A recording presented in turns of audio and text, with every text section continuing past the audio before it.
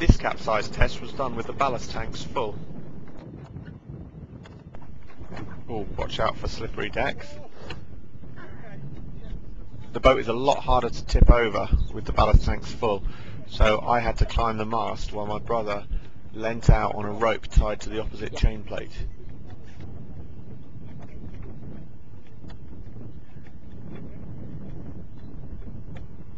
I was standing on the gooseneck of the main boom.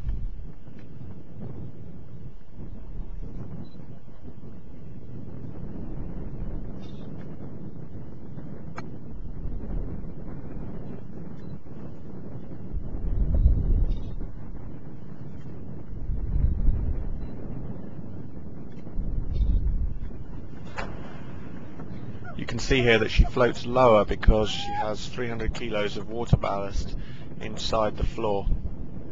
She's now also harder to sink her through to 180 degrees. So both of us are standing on the mast now. And slowly she goes over to a full inversion.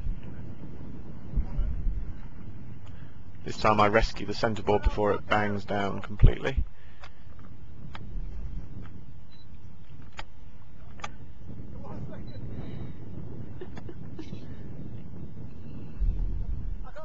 The bilge runners on the underside of the hull make it much easier to get on top of the inverted boat.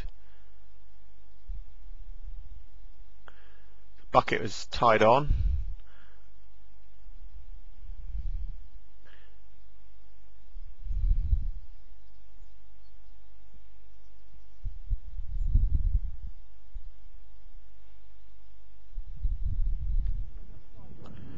You can see slowly the boat is taking on the canted angle as the side tank floods with water.